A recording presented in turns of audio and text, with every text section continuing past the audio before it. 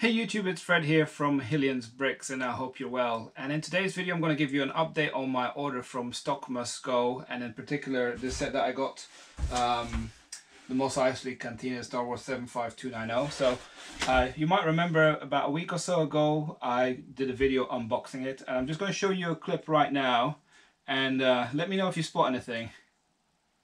If you haven't, let me play it again, but this time in slow motion. So yeah, as you could have seen, a piece actually flew out, and that should have sent the alarm bells ringing, right? Because I started potting this out in an earlier live stream a few days ago, and it was a bit suspicious. You know, the box seemed to have like been opened already, but the bag seemed there. You know, I saw a few minifigures in there. I saw whatever this is called, Big Animal. I don't even know what it's called. I'm not that much of a Star Wars fan, but yeah, that was in there. So I thought all was good. So I started getting more and more suspicious as I started parting out and opening more bags that some of the minifigures might not be there. So I decided to open it all up, and yes, someone has already opened this box and taken out the most valuable minifigures. So in particular, there are 7 minifigures missing.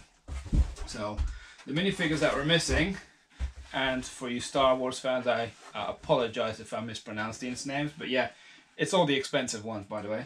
So Ponda Babo's missing, Dr. Evazan, Labria, Hershek, Kalfas, whatever that is, Momau, Nadon, Cabe, and Garandon.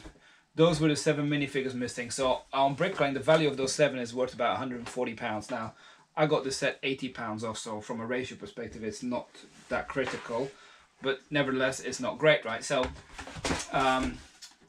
I wrote an email. I figured this out last night, by the way. So I wrote an email late last night after opening hours to Stockmustgo, explaining the situation. And look, got this set, things are missing.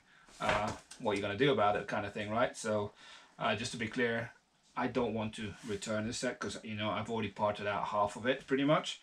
So they did offer me, you know, to return it. And they was going to say, oh, we'll give you a replacement. But if you look on their website, they haven't got any other stock of this. And it's not like a place that they replenish stock. It's just clearance stock from probably returns that they get.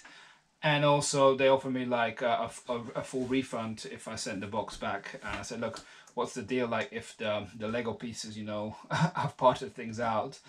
What if, you know, the bags are all open? They're like, oh, don't worry about it. So just still send it back. So I have no complaints whatsoever about their customer service. The one thing I would recommend to them though is that they actually do a bit more due diligence when they get some stock in. You know, if they see some of the steals are not great, especially with some high value sets, they should be looking out a bit more. So I'm not going to take up their offer in terms of, you know, sending it back. I think you've just put too much effort in it already in terms of parting it out. I'm not going to start taking things out of the wall and things like that. So I'm going to have learned a lesson.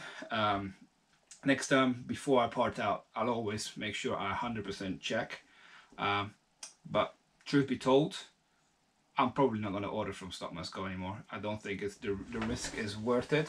Unless it's a set that doesn't really have many minifigures, then I might still consider it. But if it's a set in particular where the minifigures have high value, I don't think I will be ordering from there again. But yeah, I have no complaints about the customer service. It's a pity really, right? So I would have liked to have those minifigures. You know, they are worth quite a bit, and that's what actually brings up the value of the set from a part out perspective. But yeah, I guess lesson learned.